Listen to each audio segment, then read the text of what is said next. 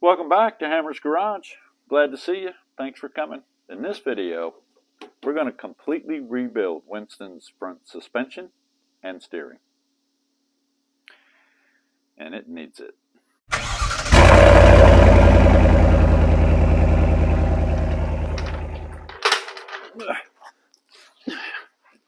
We got to get you up on jack stands.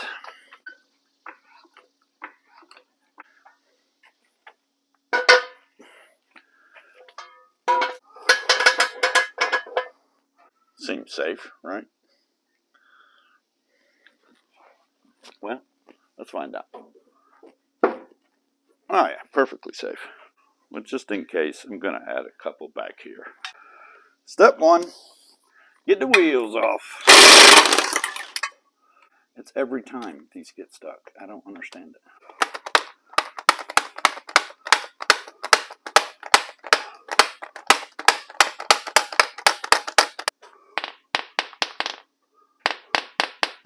Whoops, wrong way.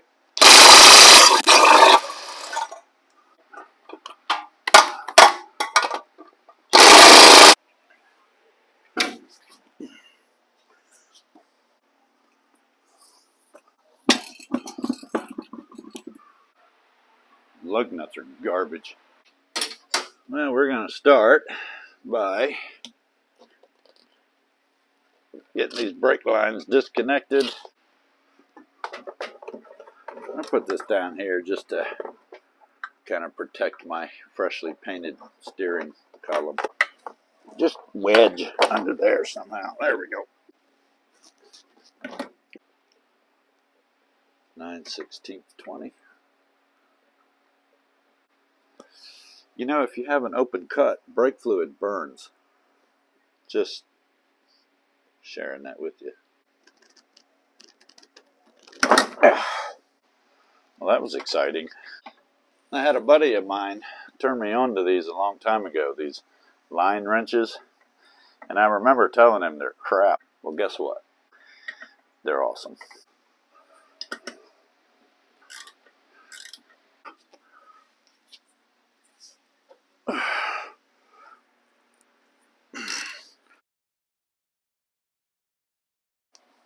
I got done what I needed to get done under here.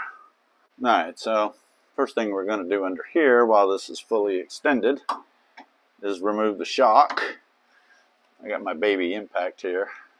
I call it my baby impact because, well, it's little and it's my baby. Baby brings the fire. The next thing we're going to do here is get the sway bar off. Let's see if this will do it here. Oh, well, you got to get on there. Stupid. Now we're going to take the tie rod end off. I bet I shot that halfway across the yard. I'm going to pound it out here. Normally you wouldn't do that, but I'm not reusing these. There we go. We're going to take some pressure off of this control arm assembly here. Come on out. I mean, for Pete's sake. Ow! Took some skin off my thumb. That's alright. I don't need that many layers anyway. Okay. Let's get this stinking cotter pin out. Just a little cooperation, really, is all I'm looking for here. And just, you know, keep taking it out a millimeter at a time, because that's how cotter's pins are supposed to come out. A millimeter at a time. Oh, yay. Okay, we're not going to take this completely off because I don't know how much tension is on it with this spring. And really the right thing to do is put a spring compressor on it. But I think I'm going to take the ill-advised approach. Let's see what we get.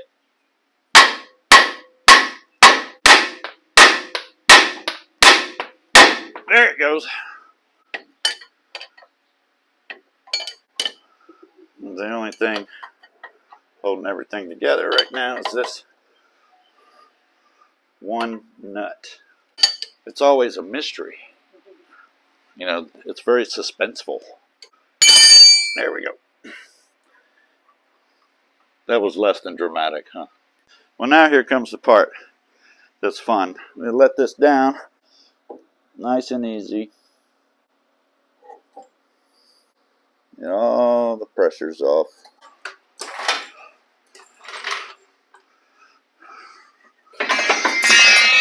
Hello.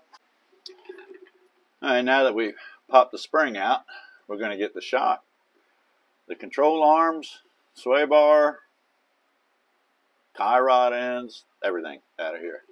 And this is either bourbon or Kool-Aid. You decide. Baby impact. Get off of there. There we go. The upper control arm should come off with just these two right here. That's not going to do it. James, I need Senior, you're coming off or else. There we go.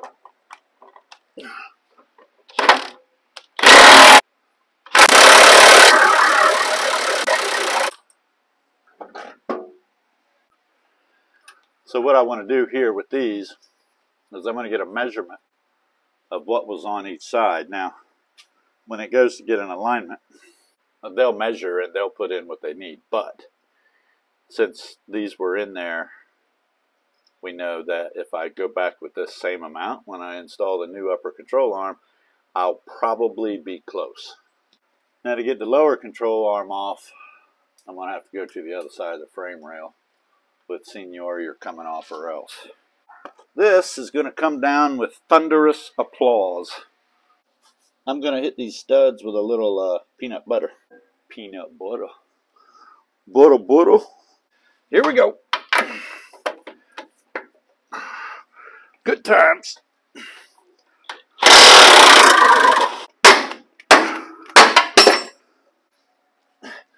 Well, that was exciting. Oh, now I'm going to get this tie rod off of here.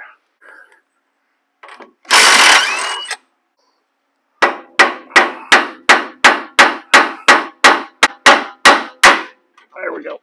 A little more. Okay. Now we need to get our center link and our pitman arm off. And then over there, the idler arm. Because we're going to replace all of that. Here we go. Well, yay. This cotter pin was put on correctly. So maybe it won't be so hard to get out. My pick has seen better days. I'm not reusing these, so here we go.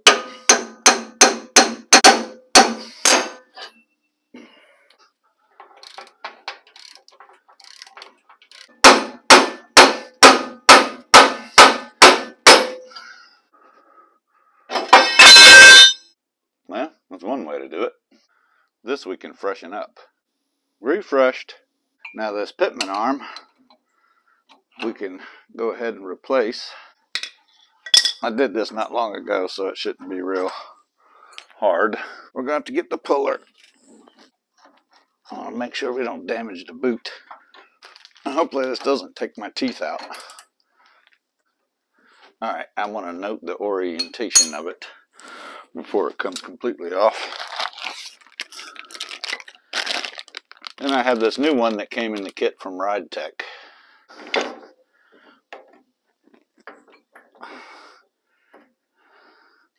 Boom.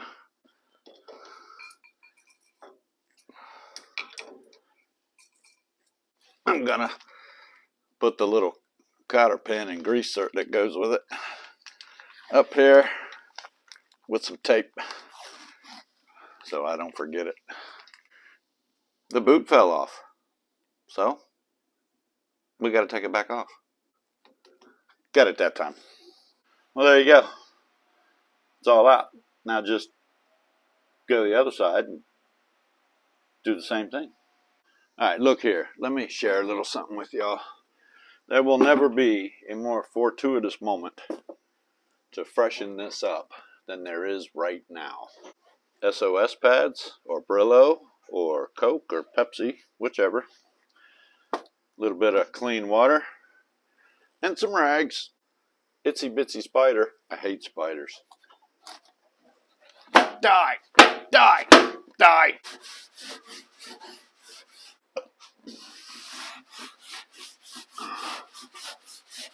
Wipe this off.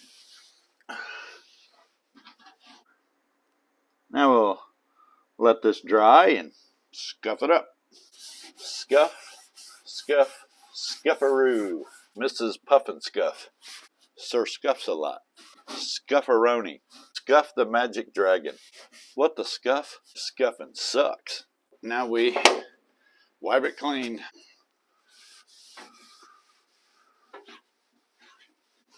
Got this 3M undercoating. Gotta shake it like a martini. I put some tape over the holes and paper and stuff because you get this on something, you'll have to chisel it off. Let's get after it.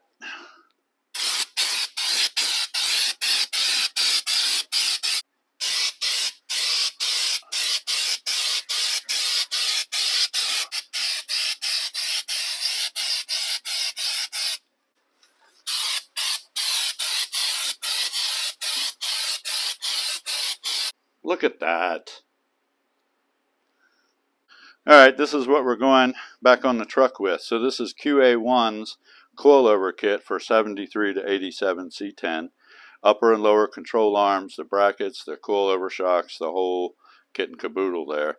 And then from Ride Tech we have the inner and outer tie rods, the idler arm and pitman arm, and the billet adjuster sleeves. So, guess we better get to work. Let's see how many pages this is. Is this going to be what kind of deal do we have here? Oh, pictures.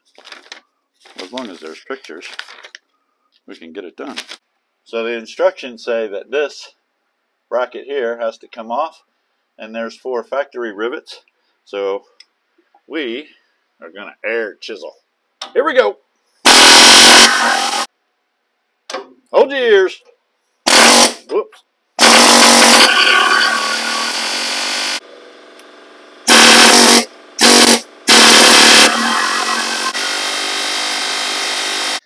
Knock out the rivets.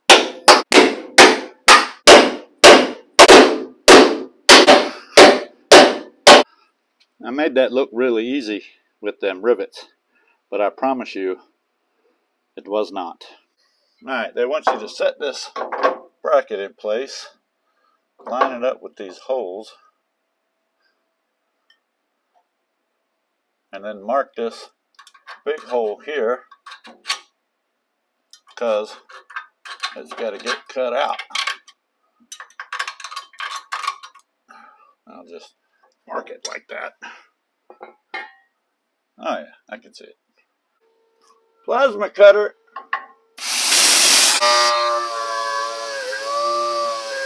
Yeah, I think that came out okay.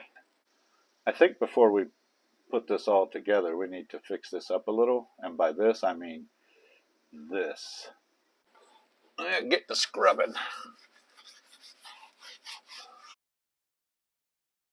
Scrub-a-dub-dub. 3 supermodels in a tub. What did he say? Gonna hit it with this chassis black from Eastwood. It's epoxy fortified for durability.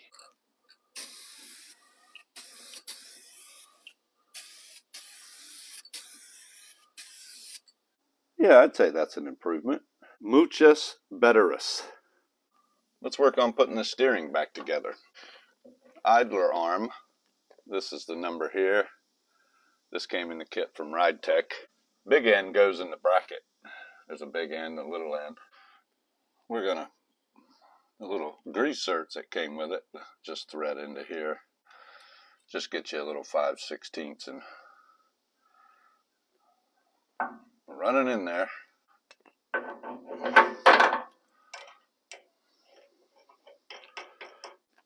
The torque on this is like 65 or 66 foot-pounds.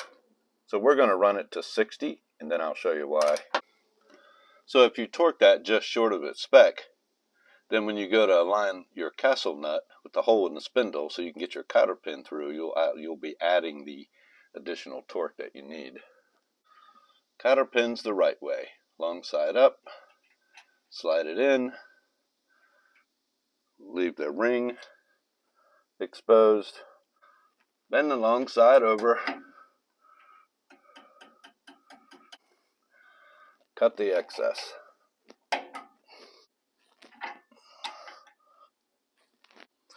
On this end they have a little foam washer. Just helps keep dirt and debris out. So we'll slide that on there. Alright, we're ready for the center link. You really can't hose up how you put this back on. The pitman arm goes in one end, idler arm in the other. The holes are different sizes, and the taper has a direction, of course. Best way to do this is get right in the middle. Slide it all the way to one end or the other here. Okay.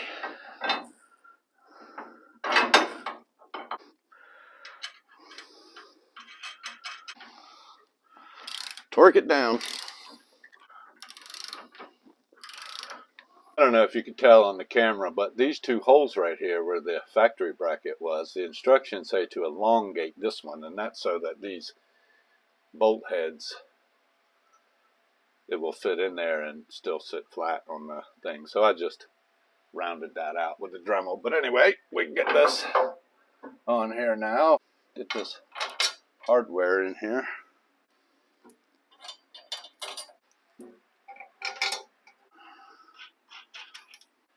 Smaller hardware goes here.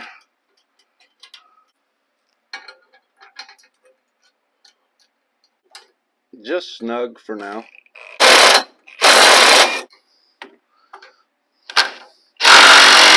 They want these torqued to 45 and these torqued to 30.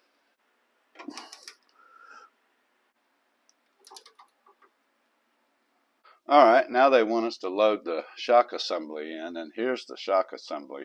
And you do have to put this whole thing together, which is an entirely whole nother video unto itself. There we go.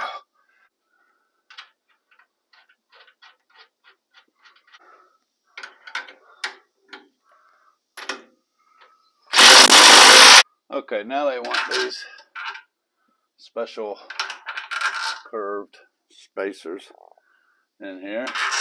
Here's our upper control arm. That goes here.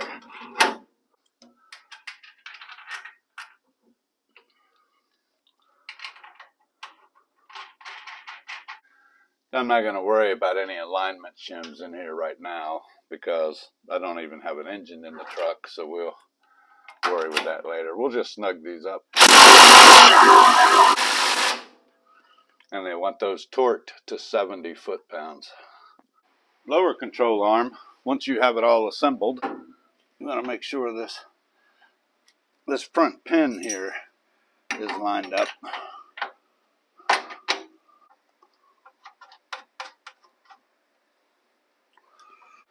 So all of this that you see on the lower control arm, the bump stop, the shock brackets, you have to assemble all of that before you put the lower control arm in. But we have it in, it's on the front dowel, and the U-bolts are snug just so it won't move. So now we can assemble it to the shock here. You have to put these little teeny spacers on each side, and to be honest, it's kind of a pain in the butt. There, got it. So that's the upper and lower control arm and coil-over shock assembly. Now we're ready for spindles and tie rods.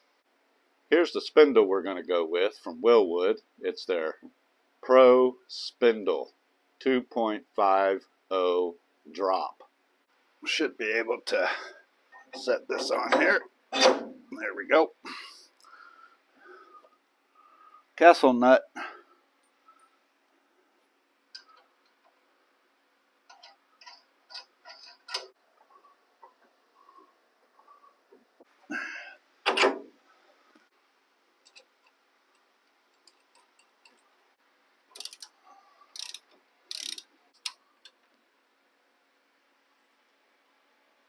We're going to put our new tie rod ends together, and I'm really going to blow your mind here.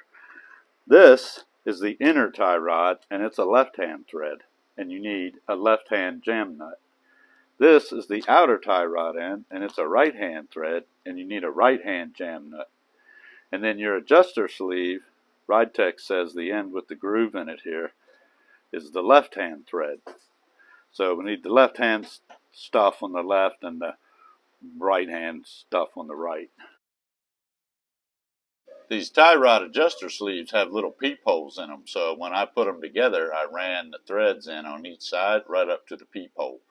That way I knew I had the same amount of bite on each side. And then make sure you put you some anti-seize on here. That'll help with making the adjustment easier, turning easier, plus you won't gall the threads up on your billet. Sticking with the QA1 setup here, this is their sway bar. It's a good beefy unit. We'll work on getting this in. First thing we have to do is remove these factory sway bar brackets, and of course they're, riveted in. Take that one off, put this one on. So it's a sway bar setup, not complicated. Once you get the factory bracket out and you get this one in, then you got your sway bar bushing bracket, your sway bar bushing. Make sure you put some grease in there and get the sway bar hung. But now we get to put together these sway bar end links. I don't know. Looks right to me. Alright, so this, I guess, goes here. I think it needs just a little taparoo. There we go.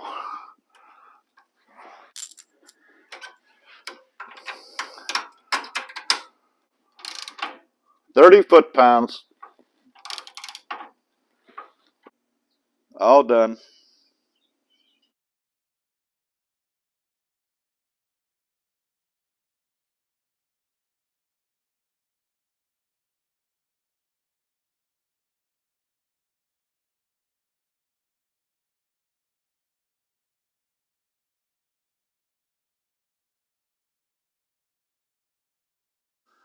So these QA1 kits seem to be made of pretty good material. Directions were good. Everything went together really well. Fitment was awesome.